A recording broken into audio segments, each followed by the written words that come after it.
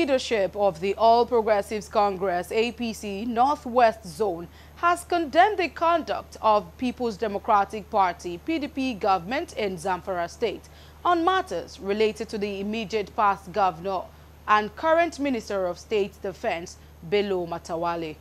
Garba Dati, APC National Vice Chairman Northwest, disclosed this while addressing journalists at the party's zonal office in Kaduna. According to him, APC Northwest is aware that since 29 May 2023, when Matawalle left office as the governor, the new administration of Dauda Lawal made it its primary role to drag the former governor's name in the mud at all costs, instead of facing the ugly security challenges that has held the state to a standstill. He said the APC Northwest views the protest, staged by whom it described as hoodlums parading as civil society groups sponsored by the state at the National Assembly to demand the removal of Matawalle from the Federal Executive Council, as not only mendacious but a futile exercise. He said APC believes that President Tinubu knows Matawalle's political value and pedigree, which earned him